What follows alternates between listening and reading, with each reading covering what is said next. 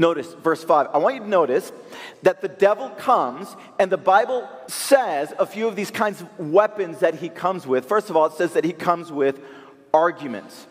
Now, in the original, the word there for arguments is actually the word for reasonings and kind of deliberations. In other words, the devil comes to you with well-prepared, logical-sounding arguments. I mean, what did he say? In Genesis chapter 3, what kind of lie, what kind of logical argument did he actually bring? I mean, he said, did God really say, you shall not eat of every fruit in the garden? I mean, what kind of argument did he bring in Matthew chapter 4, verse 3 to Jesus as he was fasting? He says, if you're the Son of God, just command that these stones be turned into bread. It's logical sounding arguments, but it's based on lies.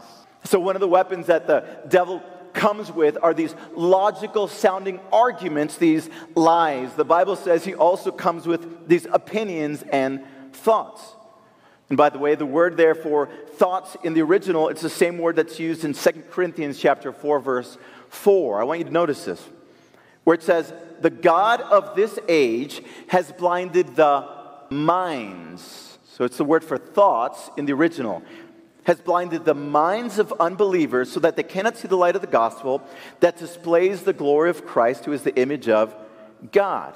So what is it that the devil is trying to do by introducing these logical sounding arguments, these opinions and these thoughts? What is it that he's trying to do? He's trying to blind people with his lies. He's trying to blind you with his lies. And so, look, what's the inevitable result of the devil slinging these weapons in your direction? What's the inevitable result, according to the Bible, of us just passively being attacked and not being on alert? I want you to notice that the Bible says that the devil sets up a fortress in your mind. A fortress. Anybody know what a fortress actually is? A fortress is an extreme defensive position. Weapons that are inside of the fortress. And it's built in such a way that it's made to be completely, you cannot go into a fortress. You cannot knock it down. So listen to me. The Bible is saying that as a result of the devil's argumentations, as a result of his logical sounding opinions, he is seeking to establish a fortress, a stronghold in your life. That's the bad news. Some of y'all don't know that the devil has been seeking to plant a stronghold in your mind. And guess what? Once you have that stronghold there, the devil has claimed that territory. I'm saying, this is mine. Good luck, y'all. This territory here, where this stronghold, where this fortress is placed, all of this belongs to me. Good luck. You're not going to be able to overtake this stronghold. I'm just telling you the truth. That's what the Bible says.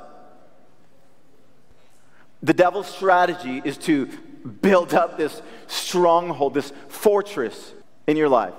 So what should we do? Do we just give up and give in? Because it's like, well, I guess it's a pretty powerful stronghold. I guess that's it for me. Absolutely not.